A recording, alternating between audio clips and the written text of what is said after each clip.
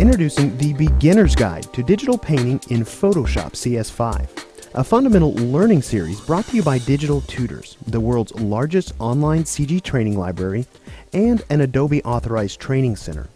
My name is Eddie, and I'll be giving you an introductory look into digital painting so you can learn essential terms and definitions and build a solid foundation in computer graphics. We'll start off by covering how to create and save new documents, as well as how we can navigate around inside those documents.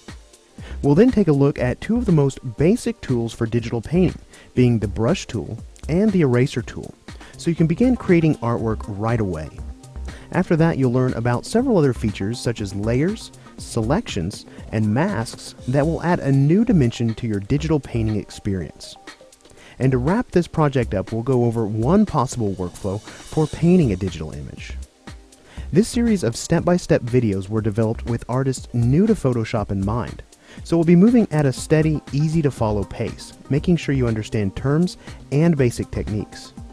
To view more Beginner's Guide courses, visit our library where you'll find the largest collection of free, high-quality CG training videos.